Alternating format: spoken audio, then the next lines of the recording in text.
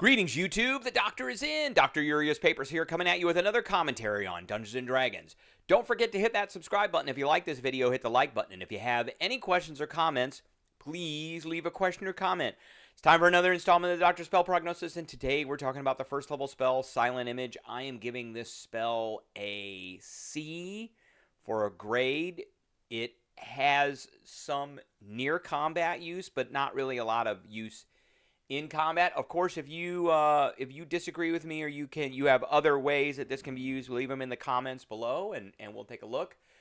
So this spell is usable by bards, sorcerers, and wizards, not warlocks, not artificers, not clerics or druids. So it's a little limited, but I mean those three classes comprise the most of the arcane casters.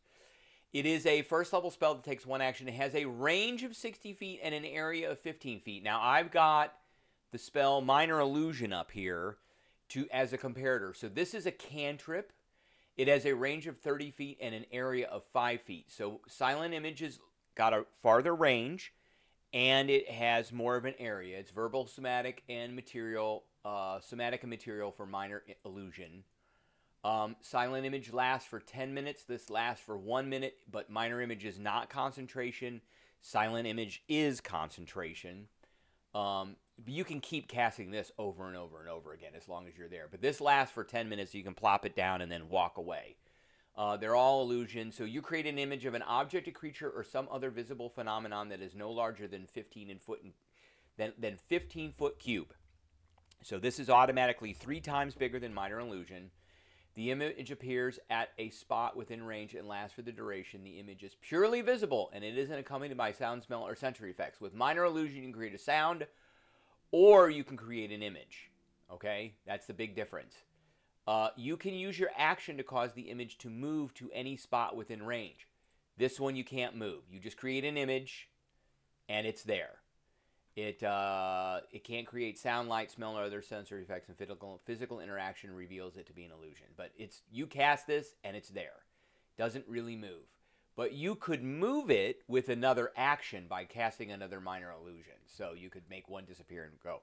So you can kind of do that, but it's only within 30 feet for Minor Illusion. It's within 60 feet for Silent Illusion. You have to cast it again.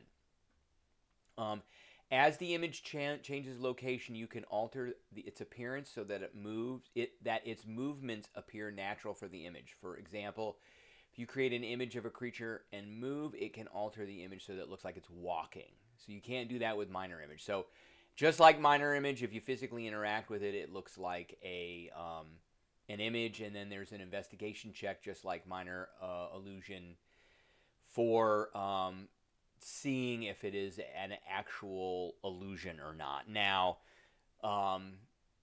this doesn't make sound, so I guess you could cast this, and then you could use Minor Illusion to create sound, as long as the illusion is within 30 feet. So combining these two spells actually is pretty good, and then you can move this thing around for 10 minutes.